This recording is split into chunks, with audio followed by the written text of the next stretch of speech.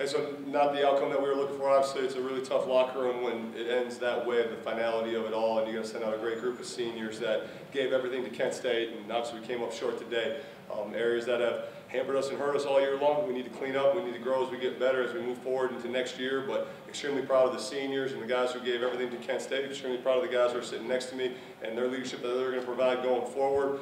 It's great for Kent State University for us to continue to be playing in bowl games. We're going to continue to do that, and in the future, by us getting better and living our core beliefs, we'll come out on the right side of things as we continue to go forward. Just executing, you know, me and every other quarterback, just practicing, just keep practicing, getting reps at it. And you know, if you get more reps at it, the easier it gets. So. They kind of threw a mixed bag of things at us today.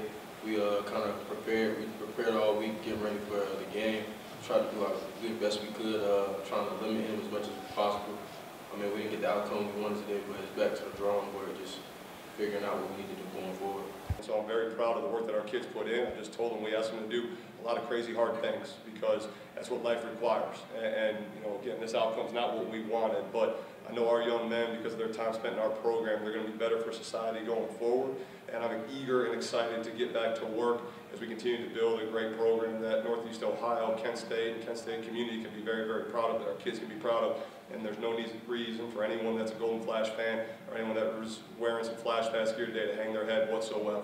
You know, this is going to be a constant, like you mentioned, to where the last 3 years we've been playing in bowl games, and this is going to be the norm, and our Flash Pass family is going to continue to have to make their holiday plans around our bowl schedules. And I love them, and without them we wouldn't be here. And I'm really, really proud of them, and the guys that are leaving, they got my number. It's never going to change, and I'll do anything for them.